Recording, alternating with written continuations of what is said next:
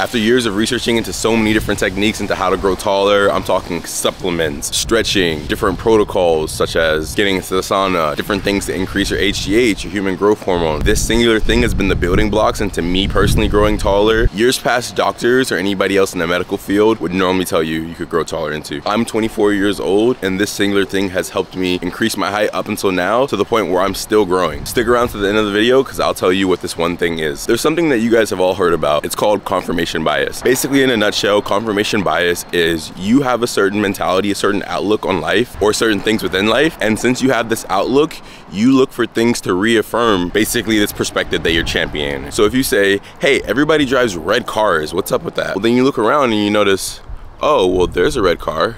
There's another red car, and you start to skew all the other obvious perspectives of, okay, yeah, there's also some black cars on the street, some gray cars. In layman's term, you basically just want to confirm that you're right. So you kind of block out everything else that could come into conflict with your perspective or your outlook, basically just to reaffirm yourself that this judgment that you have is correct. There's another thing in the medical world called placebo. I'm sure you've all heard of it before, so I'm not going to get too deep into it. They've done many trials basically showing that if you take two groups of people, say if they have a headache, you give one group of people Tylenol and you give the other group of people a sugar pill, but tell them that it's Tylenol. Well, in a lot of aspects, the second group that you give the sugar pill to, which has the fake Tylenol, actually report better effects of their headache being cured than that group that you actually gave Tylenol. How is this so? This shows that placebo is real. If people believe that they're gonna receive a desired outcome from something, that's normally what ends up happening. So Alton, where are you going with this? Guys, the number one thing that's helped me to continue growing up until the age of 24 and further, the number one thing that will help you guys continue to grow as well is literally just believing that you still can. Now it's gonna come all the trollers in the comments like, oh, what do you mean, bro? Give me something concrete. Well, this is concrete. I could give you guys multiple studies and cases of people having growth spurts later on in life.